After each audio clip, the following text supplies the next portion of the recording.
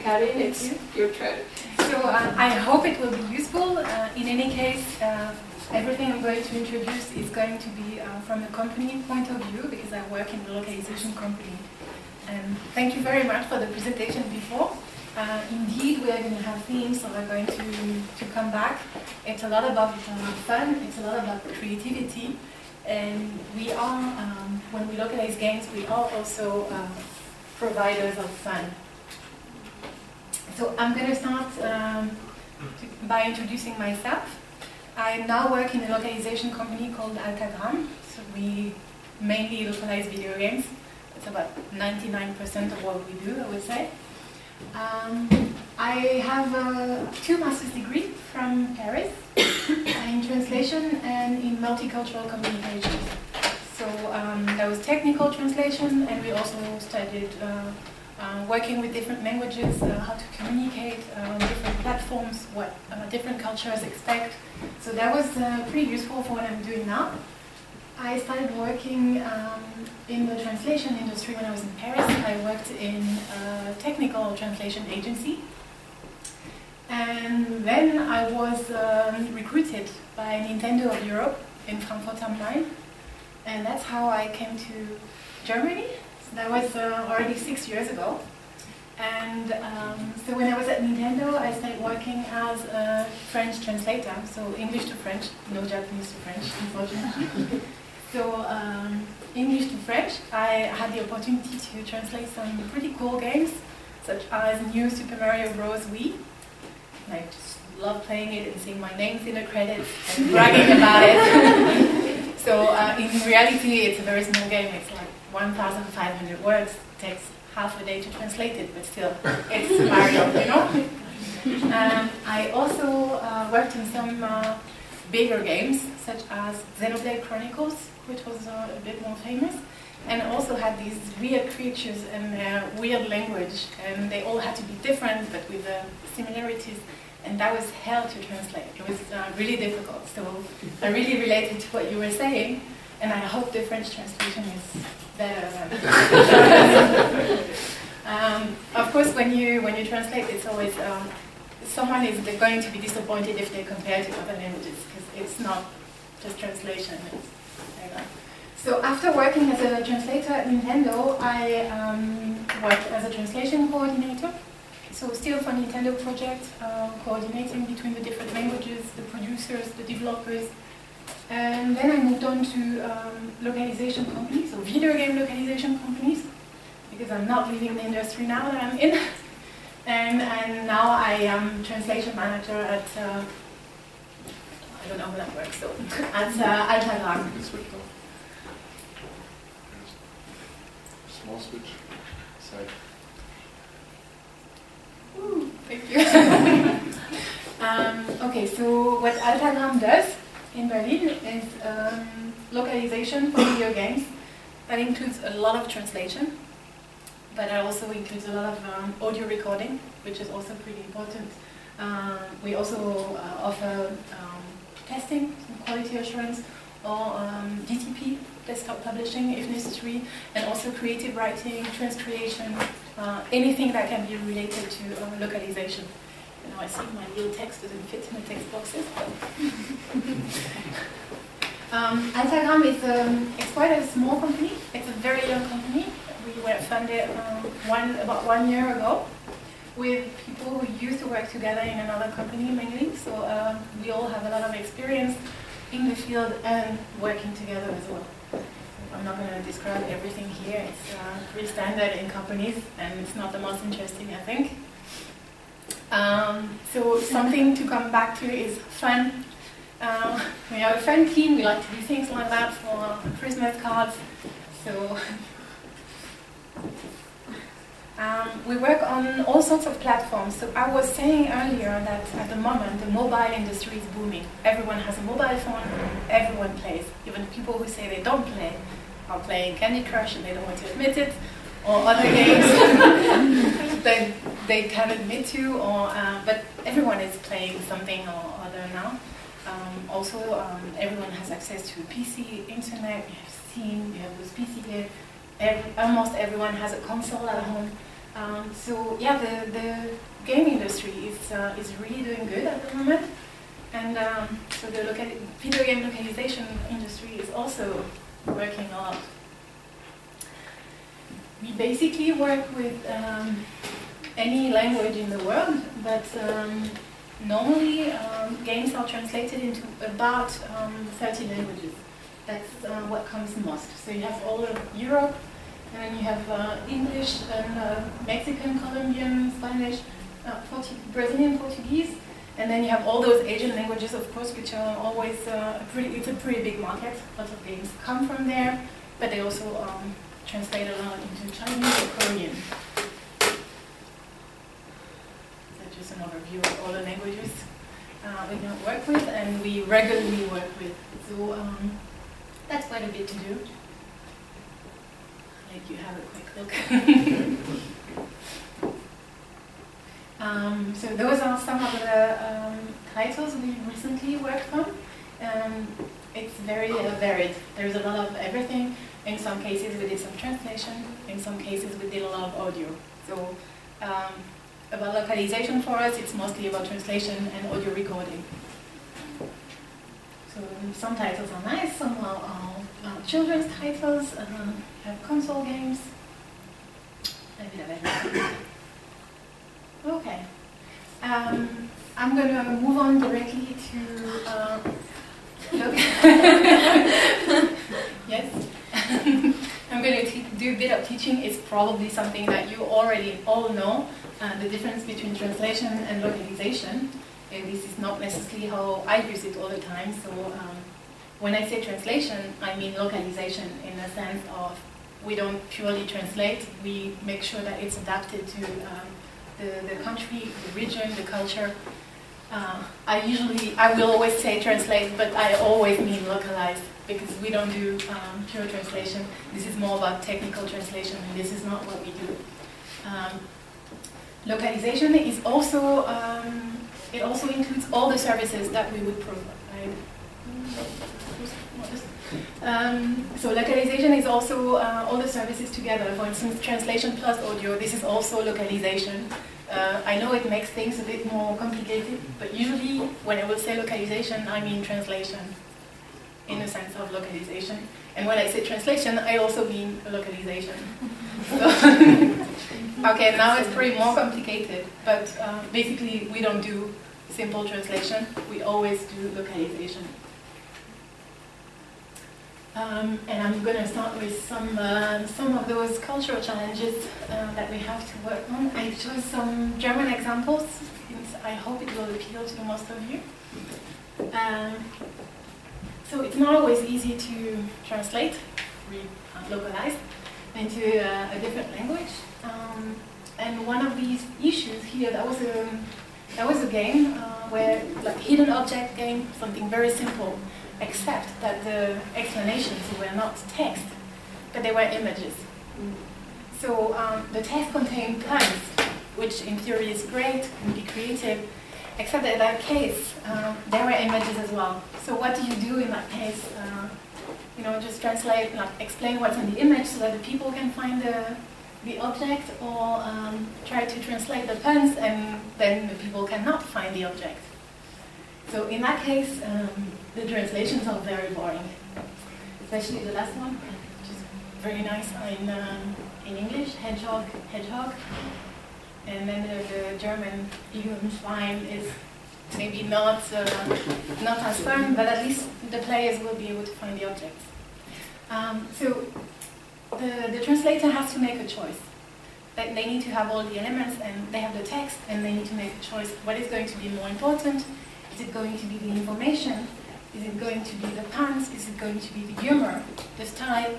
Those are questions that, when you localize, you need to ask yourself. Who is going to read that? In what context? How is it going to happen? So this is also a challenge, and you were talking about challenges a lot, and localization is a constant challenge. And you learn every day. It's learning all the time. In the same way, the graphics have to be changed. So this is not necessarily the text, but it's also a cultural aspect that we have to work on. And this is what we do when we work on DTP, for instance. We don't necessarily make these changes, but sometimes when you're translating a game, you notice issues like that, and you have to tell the developers, hey, I think this would not work in my language. So in that case, we are also language consultants. And because we know the market, we know the culture, and we can say, hey, yeah, I know the words say that, or this character is called like that, and you said you don't want to change the name, but what if it doesn't work in my country? So for instance, Pokemon, which is Nintendo as well, it's pretty big on that. So you have different, the top one is the Korean version, and the Sage, praying. Nintendo forbids any reference to religion whatsoever. So this has to be changed. So now he just looks grumpy, arm crossed. That's okay for Europeans. And same, you have the Jinx, like skin color might have been an issue. To stay politically correct, just make it purple and everything is okay. So you have the Korean version and the European version. And here is an even less politically correct example, but one you probably all know. So Wolfenstein, in that case, the work done on the game to release it into Germany was massive, because the swastikas were used everywhere in the game. All the reference to the Nazi regiment were changed to Revier.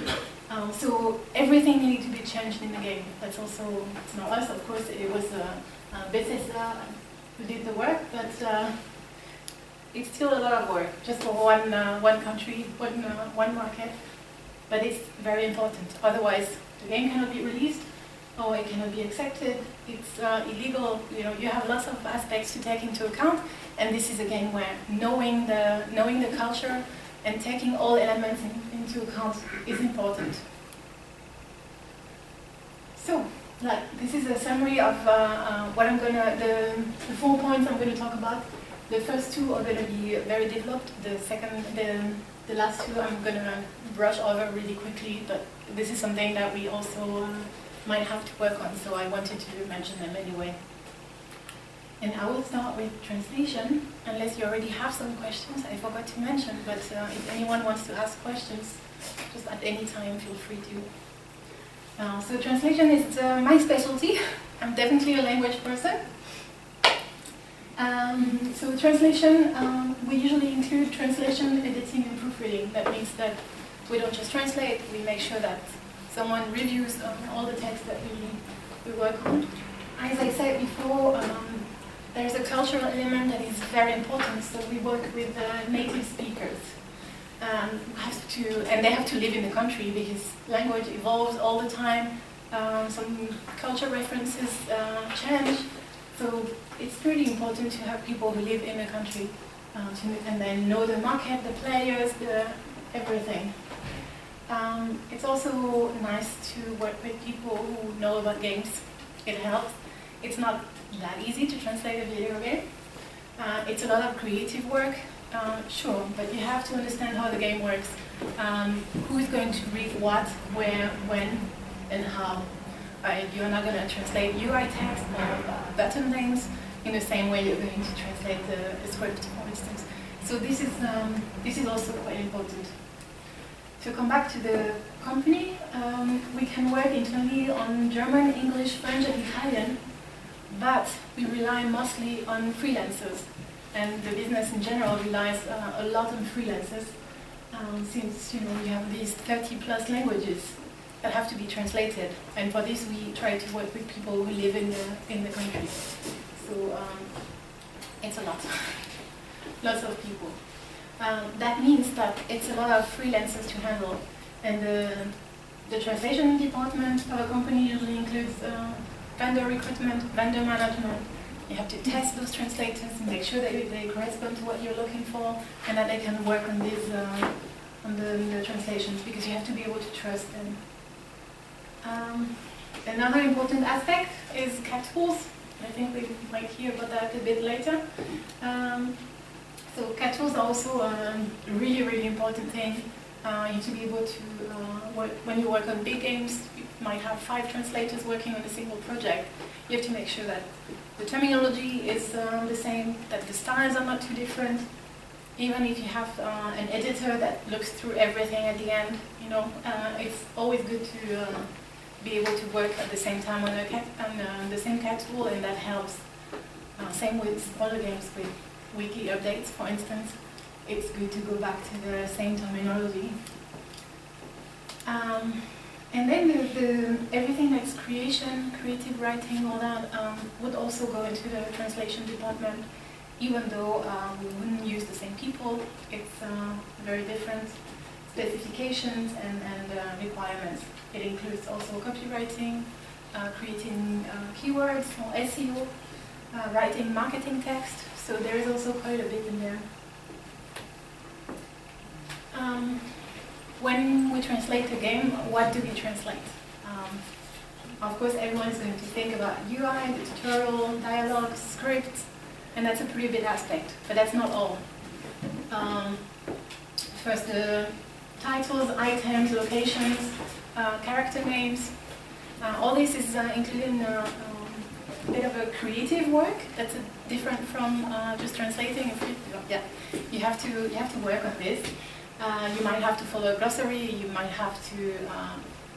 Developers might say, no, I want this to stay in English, for instance. Those are elements that you need to take into account. And then you have the not fun part, which is going to be manuals, all the legal content. I can tell you that translating a EULA is not as fun as translating a script, but it needs to be done. So for this, for instance, since I work with translators, I would not use the same translators. It's also important. But still, they have to know what it's going to be for, so it's there.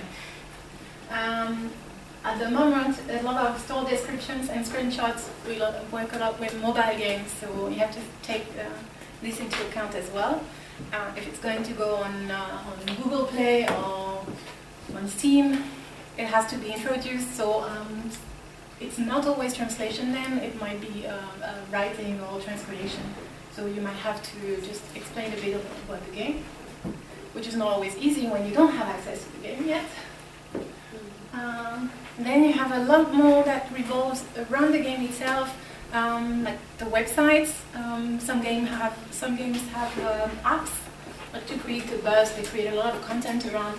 They have trailers that go out a lot of times before the game is released, press releases.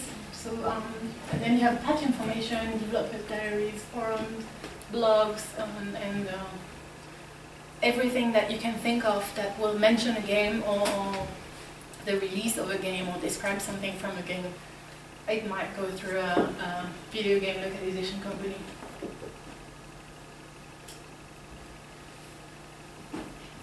So, to go back to the concrete work, the process, I think I'm going to go to this slide, which is not so nice for you. Okay, so the first step, when, let's say I'm going to give the example of a rather large game, because it involves more steps and it's more fun for us as well to receive a larger game to translate. So when we get a request, let's say from a developer or a publisher, they want to translate something. We have to request additional documents, any reference material, all that, to be able to analyze and prepare the project. The project does not start on the day they say, okay, you have the goal, translate, you have 1 week, 250,000 words, hop. It doesn't happen like that. So basically, it's taking into account all the information we receive and the requirements and the specifications from the client to try to analyze what's going to go on and plan a bit, imagine the budget, the timeline, schedule.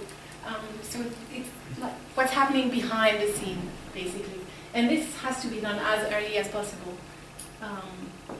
Because when your client or the developer, the publisher is going to say, okay, I want it next week, you have to be ready. It's always like that.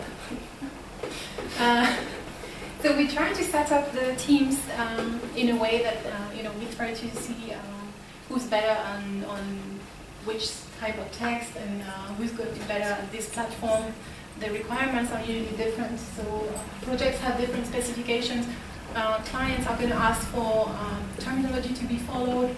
You have to take into account sequels, prequels mostly, and franchise, anything like if the game, for instance, was already a cartoon or an animation, you have to use the same terms. So this is something that you need to think about before everything starts. Then you set up the team, you give them all the documents you have. They have to start working on terminology. If you have access to the game, you can also start playing. But let's be honest, you never have access to the game.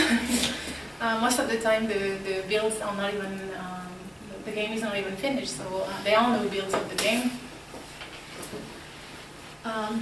So then the translation starts, and as you see, there's a lot of preparation before the translation can start. So it's what I said earlier, translation and then proofreading mostly. You have to make sure that everything is done within the specifications, and that includes the instructions which are followed. If translators have questions, they have to ask the questions, whether they get answers or not. But it's important to ask questions, try to understand as much as possible of the context, and really get to know the game.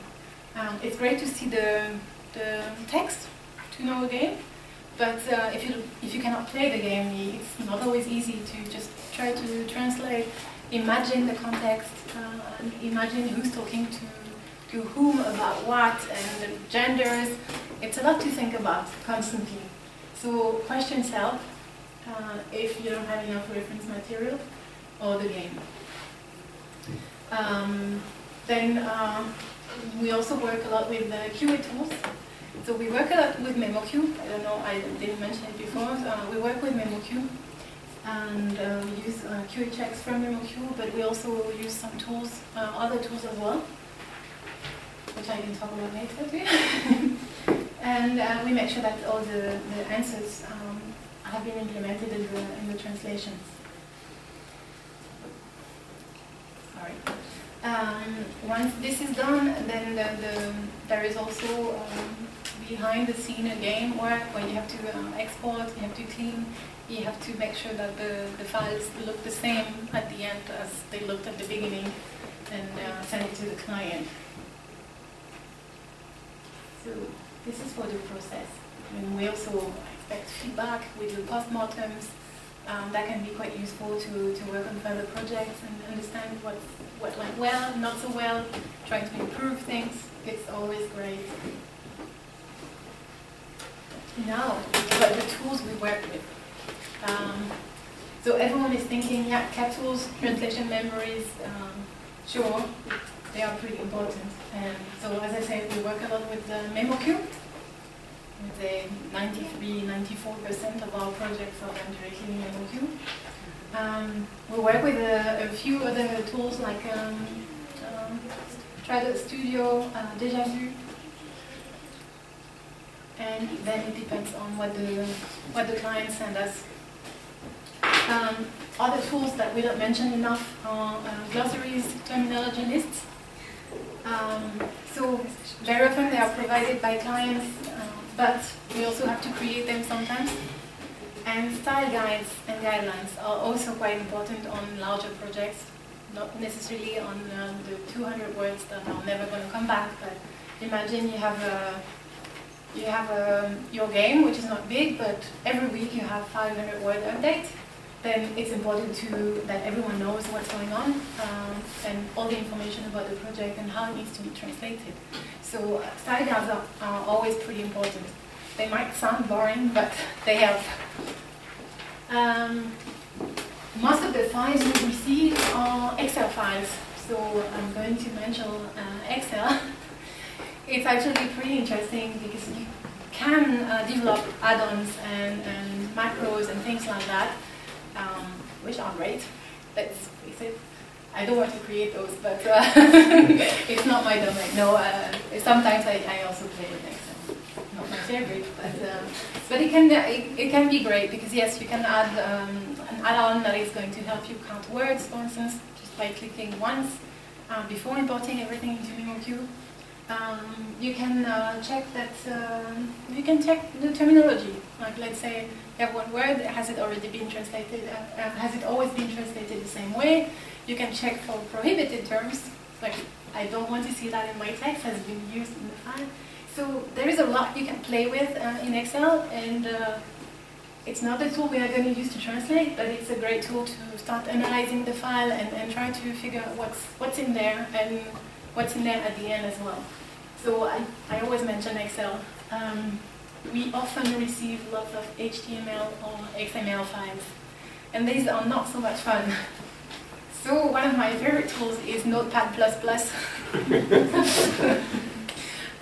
Yeah, we also have to work with that. We have to be able to see what's in the file. Of course, MemoQ, you can import a lot of stuff in there. Just don't even have to open it. Just say, tell MemoQ, okay, look, I want to translate that, and MemoQ is going to analyze. Like, yes, it's an XML, I see, I'm going to extract the text for you, but you still need to check that it's okay. Unless you're really good with regex and filters. But yeah, so you need to see, and at the end you need to be able to open the file and see, okay, was it okay? Because the CSV I received from the client was maybe a bit weird, so yes, Notepad++ is your friend. And then I mentioned QA tools. So I used to work a lot with Xbench in the past, which was pretty good to check a lot of terminology. You can also include language rules about things you want to check in your language. You know, punctuation. French has this crazy rule where you have to have a hard space before double punctuation marks. So this is something that, by the way, it's hell in games because now it's better, but in the past not all game engines liked hard spaces, and it was always horrible. Now it's okay. So yeah, but rules like that you need to be able to check, and those help. Now, honestly, we work a lot with the MemoQ tool because MemoQ has an integrated tool and it works pretty well. Most of the time it's good, especially if you work with a good term base to be able to check terminology. It's nice. I'm not trying to sell MemoQ, but it's a nice tool. After working for a few years with NetCharter Studio, I really enjoy this one. Here's an example of what we receive from one of our clients. So in that case, the developer, publisher, all together. So it's an Excel file, as you can see. It includes an ID column. Well, I don't know, I don't think you can see so well, but in that case there are key strings. So those are great because they give you information about where the text is, what type of text it is. So it's going to be a mission, and usually it tells you who's speaking, which is also great. Then source language, and in that case we have lots of columns with the target. So French, Spanish, Italian, German, Portuguese. Why is German so big? Okay, so this is how we receive the files. And this is what it looks like in MemoQ. So there is a great function in MemoQ. Sorry, you're going to hear I love MemoQ. So there is this new function in MemoQ which allows you to import multilingual files by saying, hey, this is the context column, this is the source, and here I have 7 target columns. And when you work with lots of languages, it's nice. It's very nice. So this is what we use. But here you have access to the German text. So you see it looks quite similar to what you have in Excel, except that the context is going to be written here, and here you can see what's in the other columns as well, because the file is already translated. Otherwise, the German column is empty, of course. But this is the same file, and then at the end we export, and we end up with this again, with all the columns filled up. Translation metrics, I don't know if that is very interesting, but it's usually we consider 2,500 words per day. In technical translation it goes up to 4,000, I think. But for video games, that's what we usually work with. proofreading, a proofreader can proof up to 10,000 words per day. I think it's a bit much actually, it's closer to 8,000, so that they are able to do last minute checks and really be able to see everything. But yes, those are the most important. So that's it for the translation part. That was very fast, I know, but if you have any questions, don't hesitate.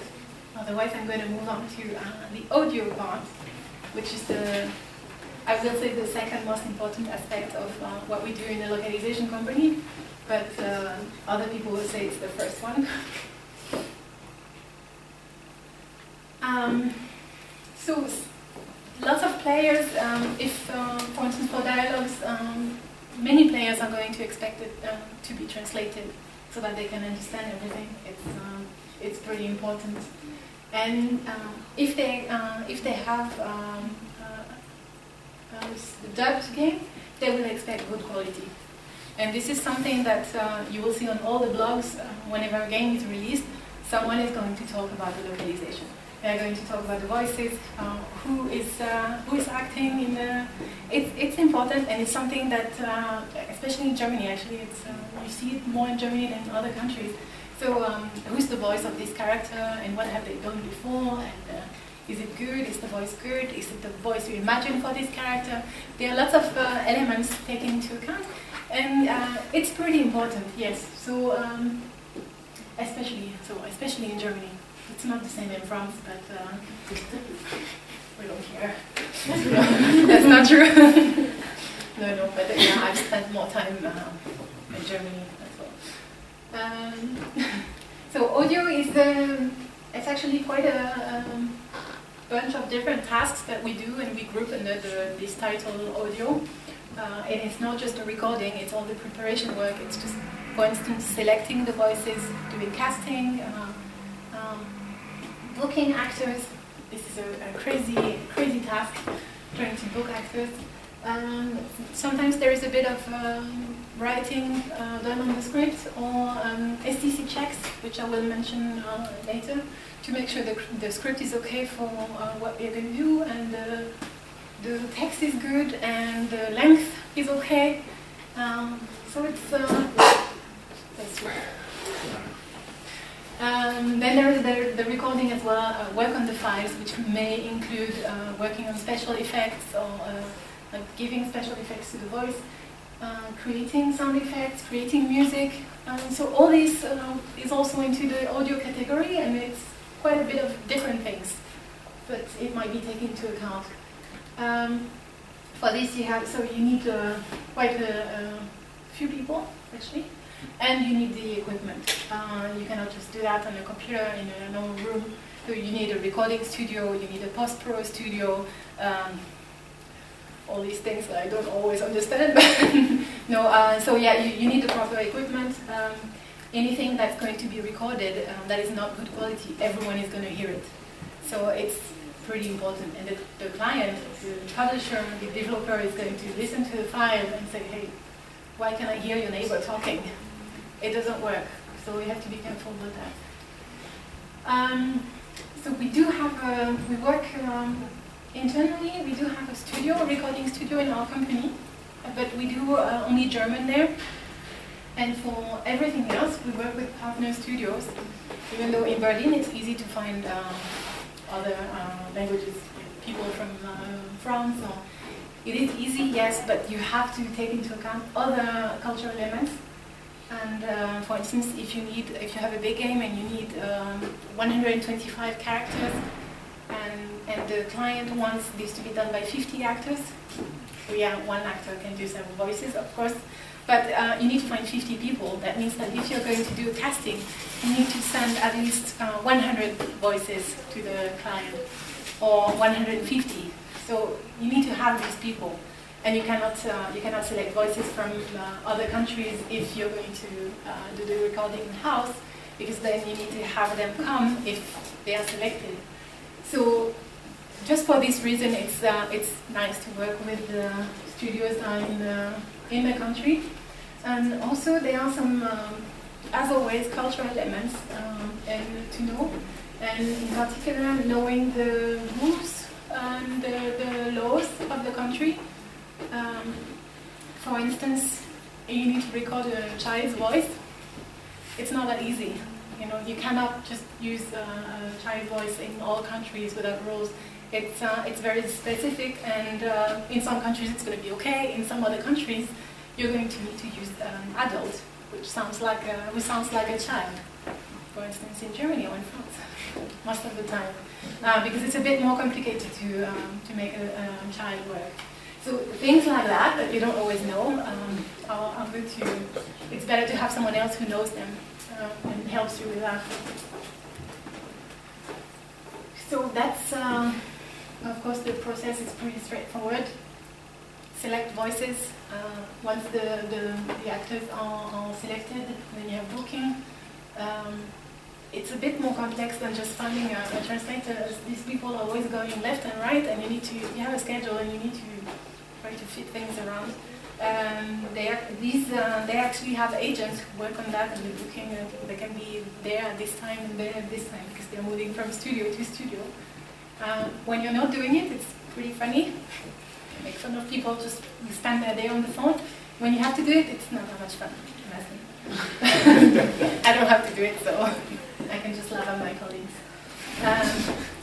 The recording part, though, for someone like me, is awesome. You get to, especially when you work on the translation of a text, and you get to have this pretty big guy who comes in, Batman voice, comes in the studio and records, and you're like, wow, amazing voice. He gets it right the first time. He knows the tone, the style, everything. It's always great. And as a translator, it's really nice to be able to see what the text you've translated is going to be. And that's great when you've translated a game and then you can play the game. That's fantastic. But while you wait, it's nice to have this part as well. So, then in post-production, working on the file, the QA as well, it's just cleaning the files, making sure the sound is good, the quality is good, and delivering. Okay, the metrics. That's really. I'm giving you these numbers, but I don't know much about this, so I'm not going to comment it. This I can explain though. I think I mentioned it a bit earlier. For audio, constraints are important. So you have a file in one language. It needs to be recorded in another language. It's not as simple as that. Okay, so first, once the translation is perfect, okay, the translation is good, but still you have different constraints. The simplest one is like a normal time constraint, and it's plus or minus 10% of the original file. That means that the translated line, when it's pronounced, is going to be maybe 5% longer than the original, and that's okay. So up to 10%.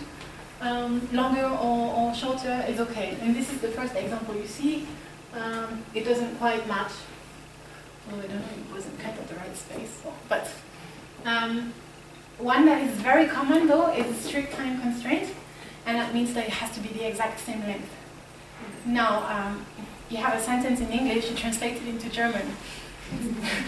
Imagine, like, what's the probability that it's going to be the same size when it's pronounced? Yeah, it's not that easy, huh? And I'm going to talk about this later. That means that before you work on a project, you do the recording of a project which has strict time constraints, you need to have an STC check. STC is strict time constraint. So that's it. And I will talk about this later. But yeah, it's not always that easy. The actor is going to be great because they can talk a bit faster or a bit slower. And they know what they are doing, so usually it works, but it's not enough. The next step is going to be sound sync. So then you need to look at the waveform, because it needs to be similar. The recorded one needs to be similar to the original one. It sounds a bit difficult already, so this means that the sounds have to be similar. It doesn't mean to be exact, but you know, still pretty close. If you look here, of course, this one is moved to the right, but if you move it a bit back, you see that those are quite similar. We don't do something very often though. And the last one is lip sync. So everyone has heard about lip sync, and everyone knows what lip sync is. Yeah, what you cannot imagine is how difficult it is. So imagine this same line, like you have this line in English, and then it's translated in German. And it needs to, basically, you have someone speaking, and it needs to seem as if they are speaking German. That's incredibly difficult. It's a different process by itself, and it means that the translators have to take this into account when they translate. You cannot just modify the text afterward and rewrite everything. So you need to have a specific team working on that, and they need to be experienced. And then it's quite difficult to do. We don't actually do that very often, and usually it's for very short audio lines, which is nice because it's incredibly difficult to do. And now I'm going to go straight to the SCC check. So I don't know if we can.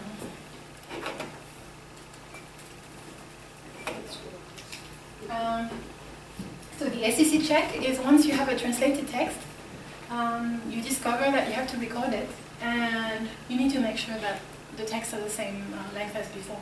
As I showed you, SCC, it needs to be exactly the same length. So yeah, line in English needs to be, when it's spoken, the same length in German. Usually it's done after the translation. This check is just a second proofreading, where the proofreader maybe reads out loud and then tries to figure out if it's the same, if it's going to work or not. And I have a few examples here. Finally, something fun. So this is the original. Sorry, it's a little loud. So everyone understood, right? No? For reference, here is the... Achtung, geht in Deckung! Okay. Achtung, geht in Deckung! Okay, and now if we go to the English. Watch out, give it everything you've got! This is actually something that our US students delivered to us not so long ago. So they delivered this, and they delivered the line, and the line was too long, and then we did the quality check at the end, and this is too long. So they sent us this, and I say, hey, look, we re-recorded it. Watch out, give it everything you've got! Now, I mean, I don't want to doubt what they said, but this doesn't sound to me as if it was actually spoken. It just sounds like it was accelerated to make it fit. So this would definitely not work. I mean, if you hadn't heard German, would you understand what it says? No? It's right here. When you know it, it's okay. Watch out! Give it everything you've got! Watch out, give it everything you've got. Just in case some of you haven't got it. And so, this is definitely too long. And where should it have been caught? First, during the translation stage, it's possible. Sometimes you get character limitations or restrictions which tell you this cannot be longer than 100 characters. And then you have to stay under 100 characters. It's easy to check at the end if it was respected or not. And then during the SCC check, so which is a pretty important step, it has to be done before an SCC recording. I mean, there is no other solution. Otherwise, you end up with things like that all the time. And this is rare. It's a nice example, but it doesn't happen all the time. Okay. And then during the recording as well, they should have spotted that this was too long, because they have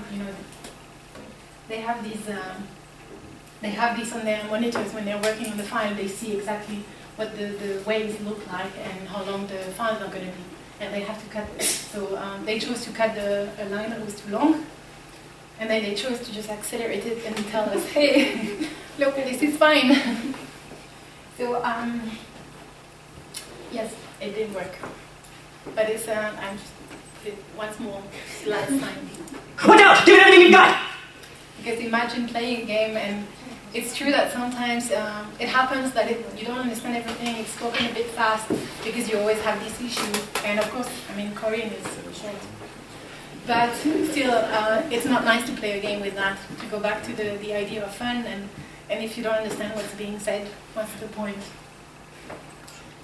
I actually have more examples, but I think you got the issue there. But we had, so here I mentioned outtakes. There is an AD during the recording, there is an artistic director who directs the actor. And he's the one who's supposed to say, okay, this is STC check, it needs to be the same size. This was definitely too long. So, in a case like that, they're supposed to take alternative takes. And they record a second take. And say, okay, I did it the way it was, so if you wanted it that way, you have it that way. But I think it's wrong, and we are going to do another one. Because if something is wrong, and you don't notice it, and then it goes in the game, it's tested, they say it's wrong, you need to redo it. Then you need to go through the whole process again, and you need to have the actor come back, maybe for one line, and you're going to have to pay for 1 hour. And they get a lot of money for 1 hour. So for one line, they don't get so much money. It's just like one more line, and it's easier for everyone. So this is the main role of the AD, making sure that the voices fit within the context and everything work for the game. So voice, style, length, all that. And this was not the case. And they always deliver, along with the audio files, they deliver this file where they check, okay, this was recorded. And when there is an issue, they offer the edit line and say, this was recorded as this, and they put the new line. And we call it the ASREC script, as recorded. Now I have more examples. But, just a screen. So the examples.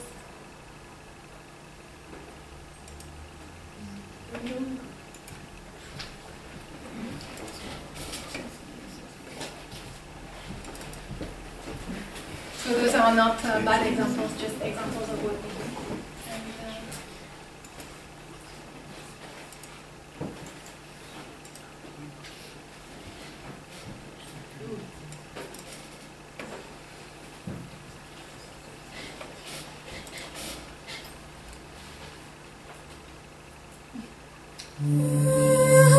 Nous vivons ici, c'est vrai. Mais nous ne sommes pas chez nous. Nous, peuple d'Auroria, Carine, Arani, Nia, Elf. Okay, I think that's enough, and then we have the German version, which might be nicer for you.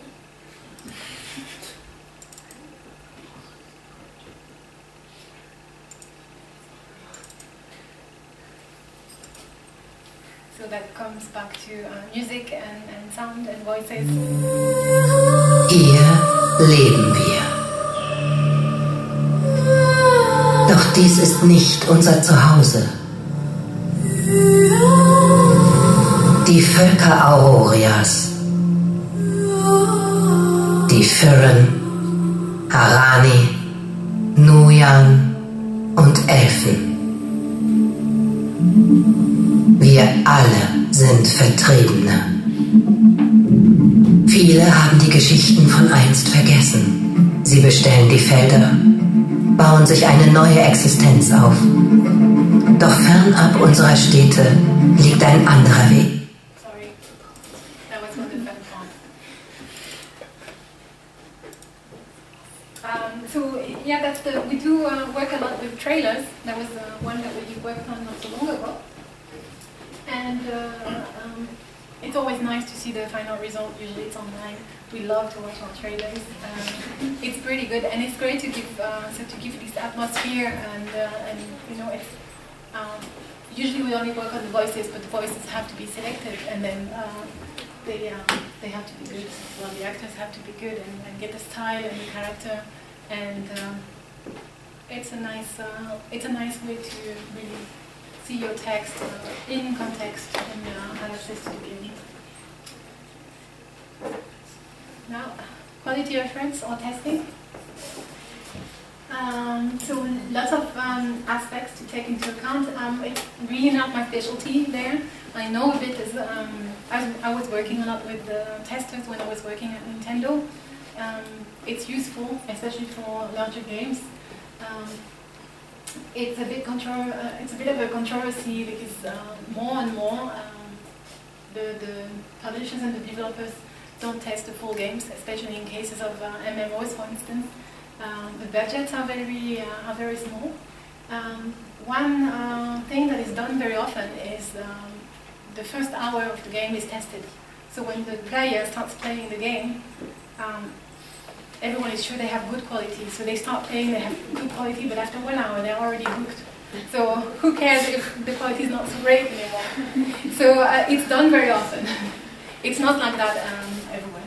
For console games, the testing part is very important because then you work with the compliance, and these games need to pass tests. You know, they have tests, and they need to pass lot check, for instance, and the terminology needs to be right. You have hardware terminology to follow. Okay, but in cases of MMOs, very often, so yes, you have the first hour and sometimes spot checks here and there, and the rest is, it depends.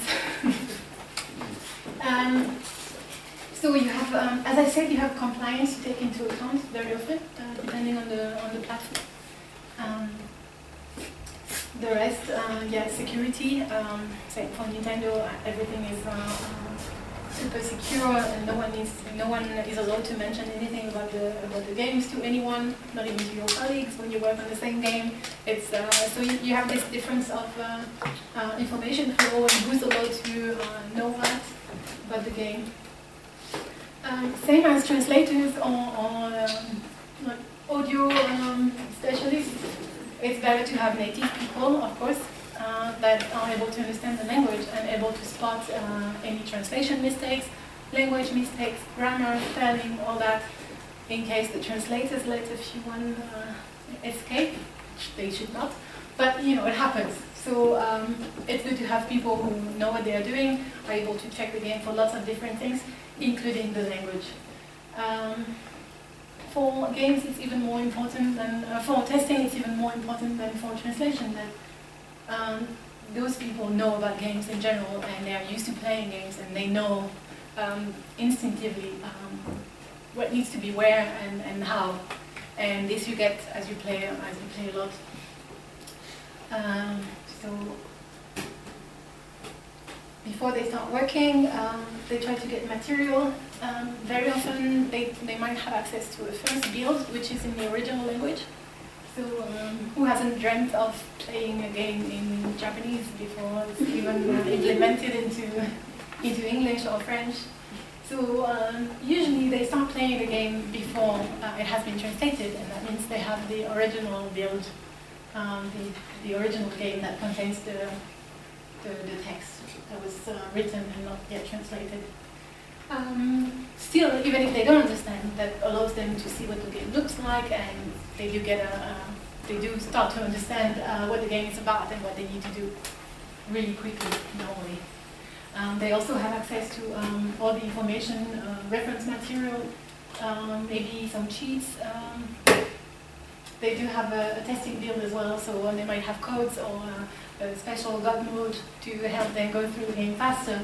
And of course they always have documents such as walkthroughs or cheats that will help them as well. Just try to skip some parts and not go through all the text, especially in this first build. If it's in Japanese, maybe they don't need to see all the text. What are cheats in this case? Cheats, things that are going to help you. For instance, you know there is a hidden passage that will help you go through another world or another level without having to go through the first level. And if you need to check the second level as soon as possible, it's nice to know about this. So it's just basically any information, you know there is a bug in the game, it's not supposed to be like that later, but for now it's like that. And of course you're gonna use it. Or it can just be codes, for instance, or if you press on 3 buttons together, it's gonna move you to this, and it's gonna fill up your meters for health and weapon or whatever, you know. So basically anything that will help you go through the game faster. Mm-hmm. I remember playing the testing build for Mario, for instance, where there was a code that would allow me to float through the level not even going on the ground, so you would go through anything until the end of the level. That's how I finished the game. I was not very good with games when I started at Nintendo. So, but yeah, things like that will help you. Since then I'm much better. Okay, now I can play it. I have it and I play it. Just wanted to mention that. So yeah, they use the bug tracking tools and different platforms to log their bugs. I don't know much about those, unfortunately, so I'm not going to tell you much about those. But I've seen quite a few bug reports, and I know it's important to write really clear reports and to write clear bugs as well, because those are going directly to the developer who might not speak English, for instance. It needs to be clear, it needs to be short. They need to understand right away what the issue is. So those are pretty important. It's about the communication, especially if you're trying to present an issue that might not be considered as major by everyone, but you feel it's pretty important for your culture or your language. If you're able to write it in a way that will convince other people, it's better. So it's pretty important to be able to write concisely and clearly. One thing, the testers might have to implement all the changes themselves if they have access to the log kit or to the text in the cat tool or to the text itself. Or they might have to go back through the translation team to have the translation team change everything. And in that case, that means that those teams work together to be able to do that. Then one pass or multiple passes, this goes back to the question of budget I was mentioning at the beginning. So it depends on the budget, if they're going to check the game once or twice. And if once the bugs have been corrected, are they going to regress them? That means checking again the game to see first that the bug is not there anymore, and second that removing the bug hasn't added another one. Let's say one word is incorrect, you correct it, you go again, and suddenly the line is too long. That happens all the time, so you have to be careful. And it's always important to go back over the text once the bug has been fixed, because one fix might be another issue. So those are the main reasons for testing. First, being able to check what has been done already, because things go through, mistakes go through, unfortunately. They should not, but people are people. We're human, and so also translators might not have access to the game itself, or they are not able to see the game in context. And this is what the testers can do. They see the game, they see where the text was implemented, and it always looks different. They see the characters as well, and maybe the translator thought this was a guy from the beginning, and it looks like it's a woman at the end, and then it might not fit anymore. So, and that's also when the audio is implemented, and that's when you see as well if it works or it doesn't work. And then you cross your fingers that it works, because audio is very expensive to redo.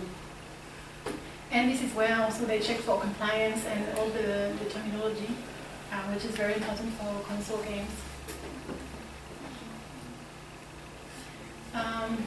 Yeah, so this is basically how like a basic project goes. Well, maybe not basic, but ideal. So the testers first I think I've more or less mentioned that, but the testers have access to the game and to information before the testing starts. Then they have a first build and they're able to check the text. And then they have a final build and they're able to check again the text in the second pass and regress their bugs. So that's very basic. DDP is going to be very, very short. So basically, it's just what do we take into account? Because it's true that most of the time the graphics, we do not work on the graphics. What we can do is what I said earlier, say, hey, look, this doesn't work, this needs to be changed. But then the graphics is going to be for the developers to change. We're not going to play with that. But there is still, in the text that I was mentioning at the beginning, all the text that surrounds the video game, there might still be a bit of work to do, especially with the manuals and also with the demos and the packaging. Those are the most important.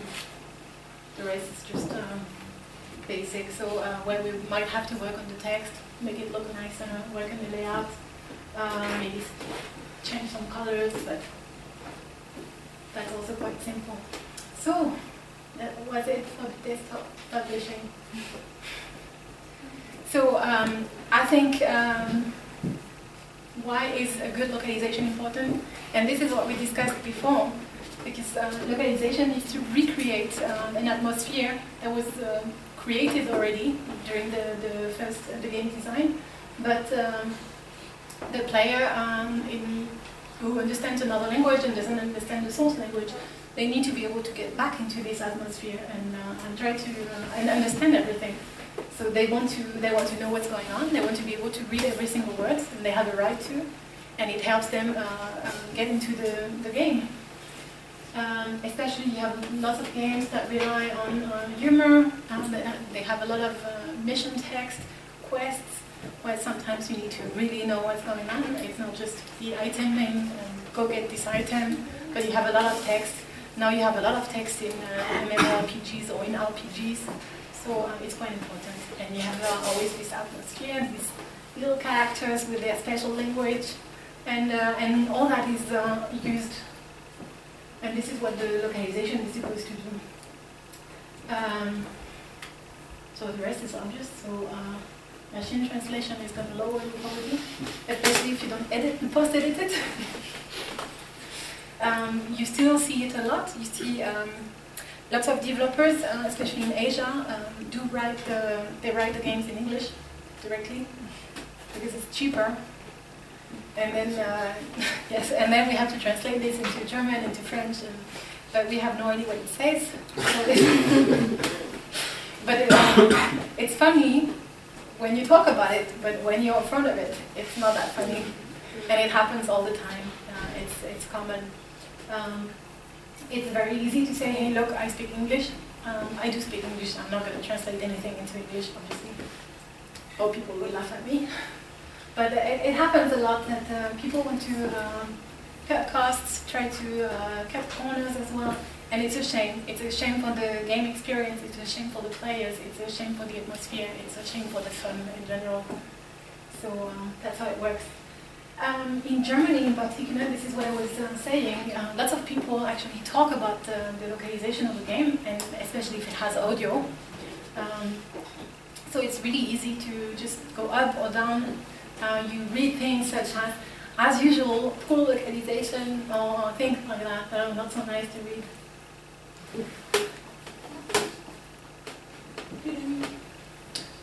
Now, I'm just like, as a conclusion, I'm going to talk about how to get into video game localization. Well, it depends on what you want to do and what's your subject. Lots of people actually start as testers. Because if you have studied your language and you know about games, it's quite easy to start working as a tester. Lots of people also start as translators. Especially if you study translation or video game translation, it's in there. You have lots of positions also as project manager. You can work in the audio department. So all across, there are quite a few positions that are open. Internships, a great way to start. And I'm only mentioning this because we are looking for interns, of course. No, internship. I started with an internship, and then I was hired in that company. So I'm never going to say anything bad about internships. It's great to be able to gain experience. It goes on your CV. The law has changed now, so you are sure that your internship is going to be valued and will look good on your CV. What we look for when we want to recruit people, at least what I look for when I recruit people, mostly what they have studied, maybe linguistics, translation, so here German as well. So for audio, they need to have studied audio. Translation is a bit more general, so if you study technical translation, it could be okay. If you play video games as well, that could work. But the strong interest in video games is important. And then we look at general profiles, so the studies, the experience, all that. We go to specific websites, and we always test the translators we work with, so that's quite important. We send a little creative test that reflects what we do on a regular basis. So that's it. And then Latam, so we are, our company is I wanted to go back to Latam. Our company is a jury for Latam, so that's how we are here today for this little workshop. Thank you very much for inviting me, that's very nice. But as a jury, we are going to read through the different translations, and we are actually quite looking for that. I'm looking forward to that, because I mean, I have colleagues who did that last year as well, and it was a great experience. And some people get pretty creative with their translations, and it's always great to see what people do with the creative text, and what they can do in their own language. So of course, I'm not going to check the German translations, unfortunately, but I can have a quick look. I'm not going to judge them, but to be honest, I do speak a few words of German. I just try to hide it. But anyway, if any of you want to start training, you have access to last year's kit, I think, the first one, and there is already a beta available, I think. So don't hesitate. It's fun as well. And that's it. Any questions?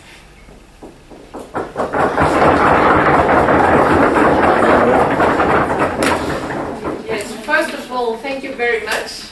I think, I'm very happy that you stressed lots of things that are important in general software localization, but which are of importance here in the video game localization field.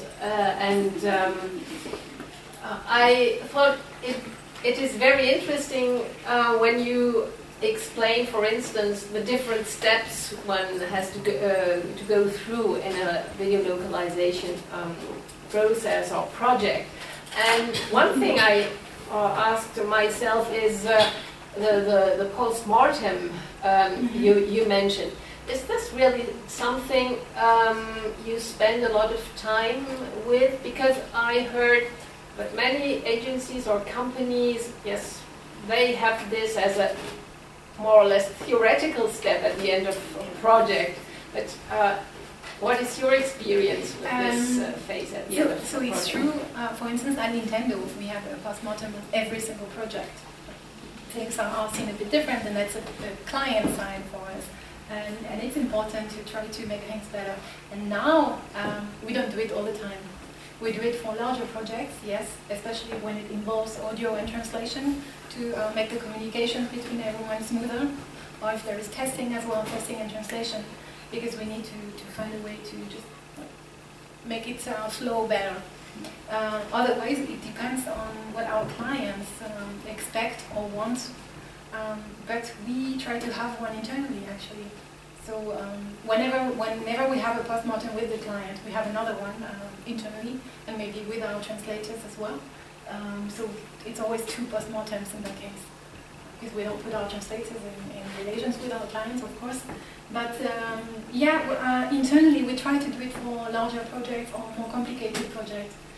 We have some projects where like every month we're going to get 2,000 words, and we know the project, and then we don't do it, these regular updates. But for anything that's larger, or when we suffer through the project, we try to find out what we can do to make it better, and it usually improves the quality. Because when you get rushed on a project, which happens often, but you might want to cut corners about, I need to get that done, what do I do? So, I mean, my presentation was mostly turned on really what we do in the company, of course. It's different from the theory. It's not always what you should do, and that's why it's important to learn the theory first. But yeah, postmortems, it's great to do them. You should do them all the time. We don't do them all the time, I have to admit. But we try to discuss the projects internally when we have several people working on it, and it's not that easy. Yes. Yes, thank you. Are there other questions from the audience? No? Not for the moment. Okay. So thank you once again. So, and you can take the opportunity and talk to Carine, perhaps concerning an internship, because this is certainly something very interesting to gain experience in the field. Why not? And yes, so thank you very much. We will have a break of about just 20 minutes.